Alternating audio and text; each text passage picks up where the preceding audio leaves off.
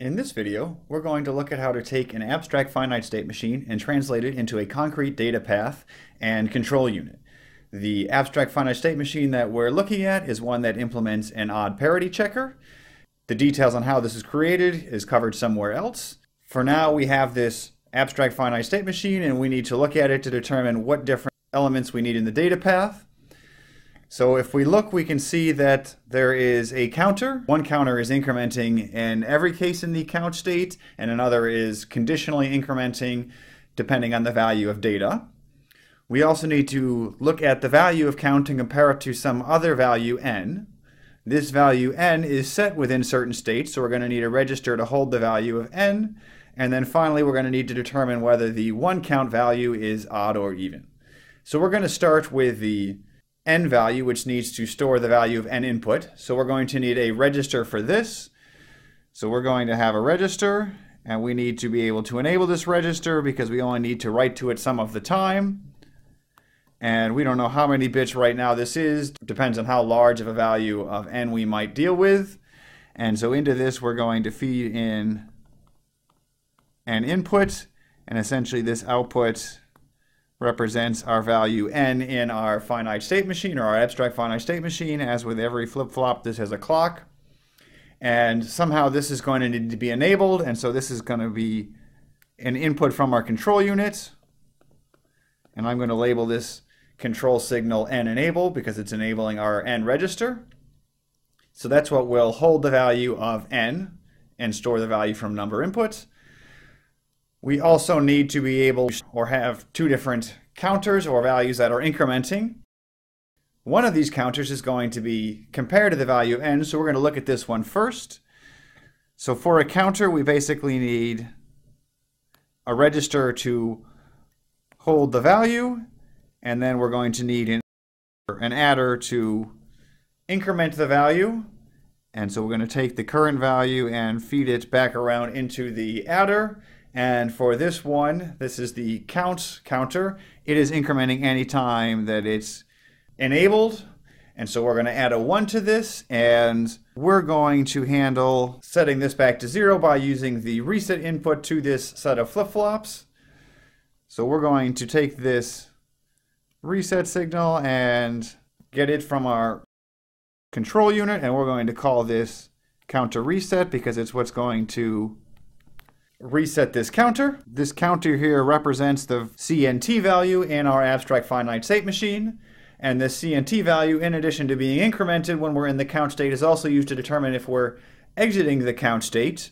And so we need to compare the value of n to this count value. So we're going to have a simple comparator that does an equality comparison, and it's going to take in the value of count and n. And if you'll notice, I'm taking in the value from the ALU that would in some ways be the next value of count, because we want to exit this when the counter is going to become n. And if we took the value of the output of the register, then we'd really go one more cycle than we wanted to with this counter.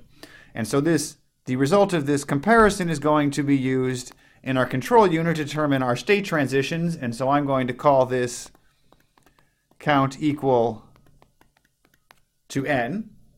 So this takes care of one of our counters. We also have the second counter, which is going to count the number of ones in our inputs. So we also want a register for this, and it's also going to need an adder to calculate its next value. Unlike the first counter, which was incrementing every time we were in count, this one is counting based off of the value, or incrementing based off of the value of data. So we're going to feed in the data value here. This one still needs to be reset, so it's reset in both the match state and the default state. So this is going to be reset at the same time that the first counter is. So we're going to use the same counter reset signal to reset this one. And this is the one count. With this one count, we need to determine if it's odd or even. And since we're counting in binary, we can look at the least significant bit for this. And so we're going to pull off, just like before, the value of the counter, and this is k bits initially, and so we're going to pull off the most significant bit, which is the k minus 1 bit here, and we are going to take this bit, and if it's equal to 1, that means we have an odd number, and if it's not equal to 1, it means we have an even number. And we can take this, and if it's 1, that means that our signal is odd and otherwise it's even. And so this takes care of all that we need in our data path, and our second task would be to adjust our abstract finite state machine on our state transition diagram and translate it into a concrete one. And so here I've laid out or repeated the state transition diagram with the concrete signals, which are reset and start, which we can use directly. And now we need to translate our abstract signals into something more concrete.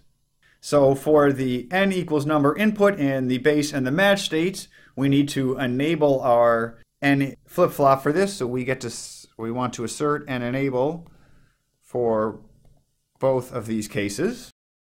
For these same states, we need to reset our flip-flop. So we also want to assert counter reset in these two states. Within the count state, it is just doing the default increment by 1 or increment by data. So as long as reset is not being asserted, the count is going to work just fine in the count state. So we actually don't need anything in there. And so the last thing we need is to deal with our transition out of the count state. So if count equals n, so we have a count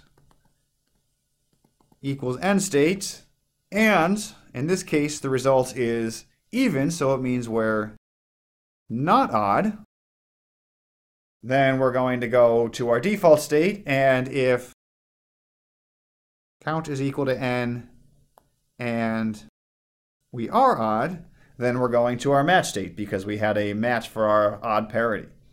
And so this takes care of the concrete state transition diagram for our odd parity checker, and that's all we need to create our data path and our control. We could obviously create real hardware for our finite state machine, but this takes care of the basics.